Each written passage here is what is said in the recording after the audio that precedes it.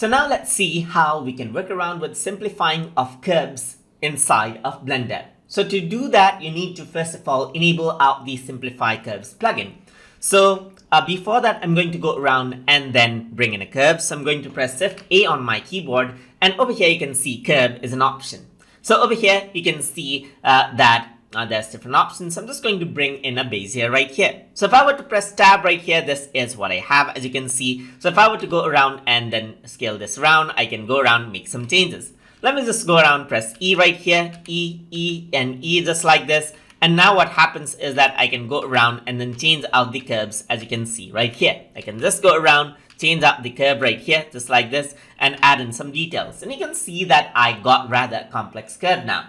So now to enable the Simplify Curves plugin, you need to go around into Edit, and then you need to go to Preferences right here. And you can see that Add Curve Simplify Curve Plus is an option. Simply enable that out. So click on it and it'll be enabled.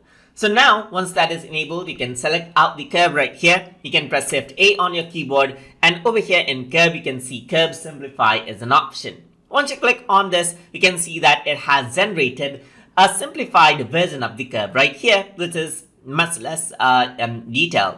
You can go around, increase the curve right here, and you can see that this is what you have. You can go around and increase and decrease the error right here to make it much more smoother. You can decrease out or increase the value right here to make it more smoother, just like this, as you can see. So as I increase the value, it's more smoother right here.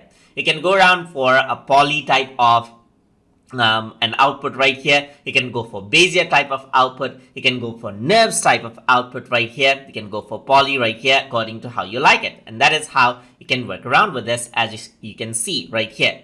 So I'm just going to go around with Bezier output right here, and this is what you have. Increase this range like this, and that is how it works. You can click outside, and this is what you have. So if I were to move this around right here, you can see that this is a simplified version of the curve that I have right here.